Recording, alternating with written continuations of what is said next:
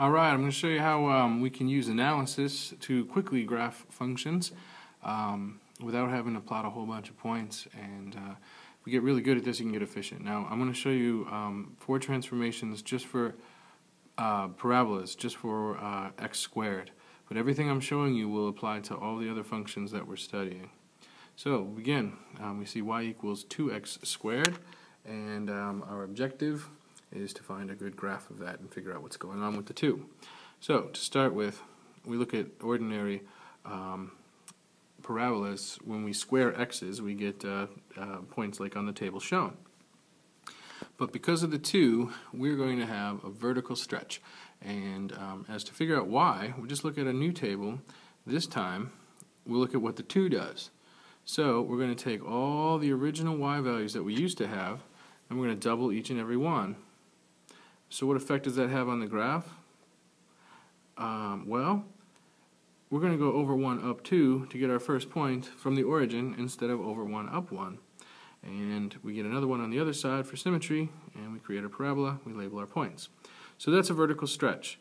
Now what happens when we get an equation like this one? Some people will get intimidated because there's so much math going on.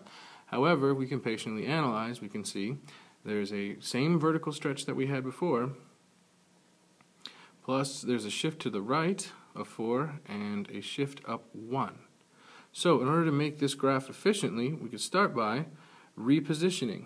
So instead of starting at the origin, we're going to move over 4 and up 1, and now we're going to impose our vertical stretch over that.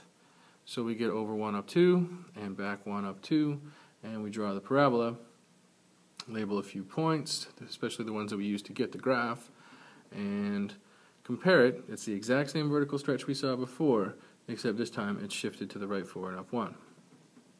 So to check, we just put in one of our points. I chose 3, 3. Verify that the y value will be 3 when the x is 3, and indeed it is. Of course, you also have Desmos to verify this too. So I put the equation into the calculator. As you can see, there's the equation, and we can verify that all those points are the points that we found in our work before. So, what happens when we have negative numbers? And even more dangerous, what happens when we have fractions? Well, we can analyze what the negative does and the 1/2 does at the same time. We learned in class that this is probably a vertical reflection over the x-axis, and this is a vertical compression, and the question is why? Once again, we look at the original y equals x squared values. This time we're going to explore what the negative 1/2 does. We're going to take all of the original y values and multiply each of them by negative 1/2. Which has the effect of making all the positive numbers negative and half the size. So when plotting those points, I normally would go over 1 up 1, but I'm going to take this y equals 1 here, multiply it by a negative 1/2, which moves it right down here. And the same thing can be said for the other points on the parabola, which gives you a vertically compressed and reflected parabola. Label a few points. Check to see if one of those points is indeed a solution to my equation, and it is. Well, it looks like I'm pointing at 1, negative 1/2, but I'm pointing at 2, negative 2, which is again a point on my graph. And again, now we see this. It looks complicated. It's got a negative, a fraction, all that other stuff going on, but we patiently analyze. We see the vertical reflection and compression just like before, except this time we're going to shift left 2 and up 4. So we start by moving from the origin to our new location, left 2 and up 4.